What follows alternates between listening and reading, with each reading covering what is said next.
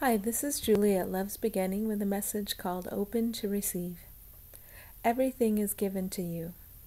Everything that is yours, everything you could possibly need is always yours.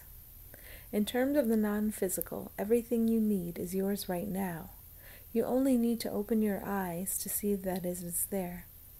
Everything you need comes from within. In terms of what you experience as the physical, everything that seems to come to you is based on thought. It seems to come of a separate human's effort, but even that is only a thought. Open up to accept everything that is yours right now, and the plan for mass awakening flows along smoothly. We invite you to pause whenever you notice a thought that indicates that hard work or struggle is necessary for a particular outcome. You might want to ask who has chosen the particular outcome. Was it given by ego or by spirit? Just stopping to ask helps you develop a feel for what is worth your attention and what isn't. If ego can convince you that it is you, then ego can send you on a wild goose chase that only delays the inevitable, your full awakening. You can go straight to the inevitable without delay. We are here to assist you into right thinking, and then into that which is beyond all thought. You are worthy of all the thoughts that come from truth. Ego sends nothing but thoughts that are unworthy of you.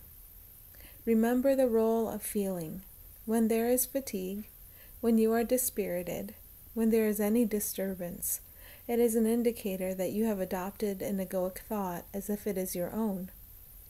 Notice this, know this, and cease all struggling against the world.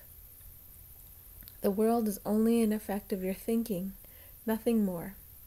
Ask for our assistance in hearing true thoughts, and the world doesn't have to change to please you. The world only changes when the thoughts change. You don't have to decide how the world will change, and indeed it is an impediment when you allow ego to insist upon how the world must change. You only have to be willing to hear and accept true thought. Your part is to notice when you don't feel good. When that happens, you have your attention fixed upon falsehood. It is time to pause and ask for assistance. It is always very simple, and our assistance is always with you.